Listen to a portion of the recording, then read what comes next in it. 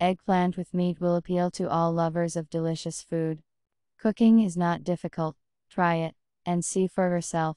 Rinse and cut the eggplant into strips. Chop the tomatoes in a blender. Slice the beef.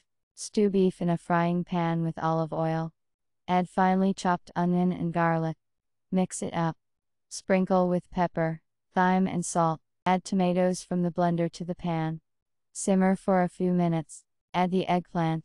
Cover the pan with a lid, and simmer over medium heat for 20 minutes. Eggplant with meat is ready. Enjoy your meal.